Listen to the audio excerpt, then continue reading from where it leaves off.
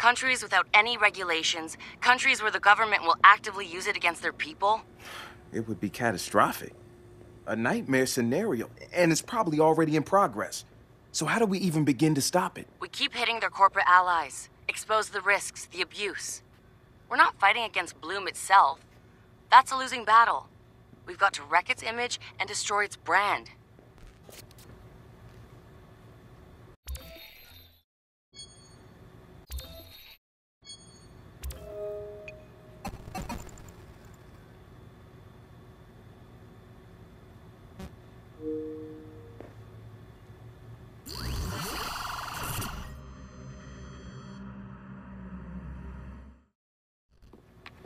What's up, Ray?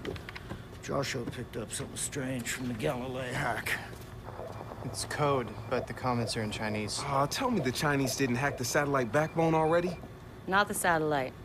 The submarine cables connecting China and the US. That's not even the interesting drop your pants part. Bloom's been monitoring the hack. Joshua says the hackers are stealing data and using it to make a mint on the New York Stock Exchange. The hackers turned insider traders, so it's not the first time it's happened. Yeah, well, get this. The program the hackers are using? Drum roll, Josh, please. Pattern recognition software.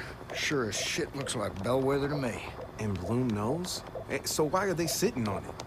Well, that's why we're talking. We have nothing solid to go on, except our Chinese hackers use their access to pre-clear a cargo ship landing in San Francisco. Their shipping containers just arrived at the port. I'll check it out.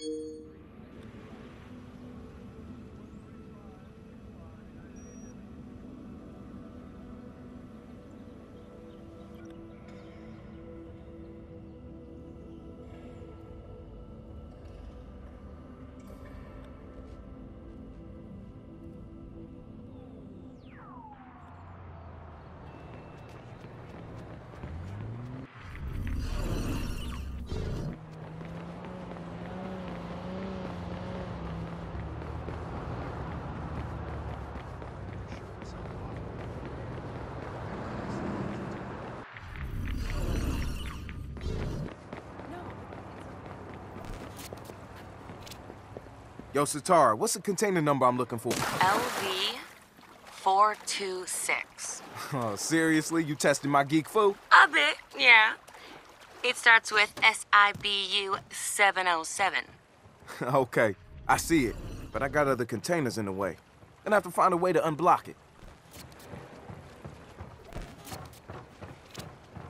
Marcus, we found a potential diamond in the Galilee dump with Titus's name on it. I'm listening. Wrench and I are working on a plan. Easier if we fill you in when you're back in the garage. Aight.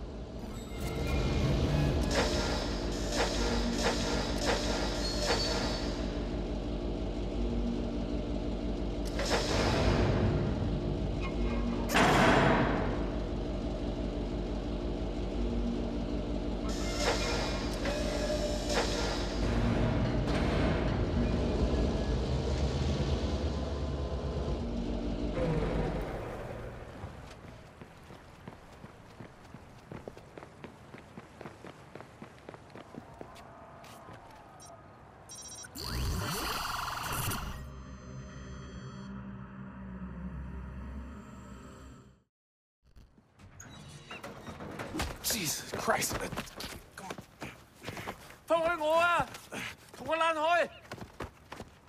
Calm down. Calm the fuck down.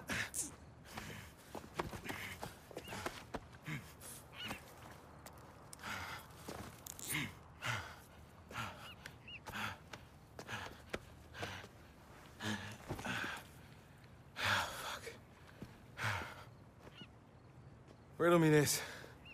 Who around here is Chinese and deals in human trafficking? Anti-shoe boys for sure. Yeah. Well, it's some high-end human smuggling like I ain't never seen before. His container is nicer than my last apartment. I'm sending you a picture. Got it. Who is he and why does he have a bloody nose? Noodle Translate isn't his friend. Hey, he's not your run-of-the-mill cargo either. Not sure what I can do with it. Let's see if he can match his face online. My guess, he's got an education if they went to all this trouble. Right. I'll start with Chinese schools and get back to you if I find something. Okay. Oh, and by the way, welcome to America.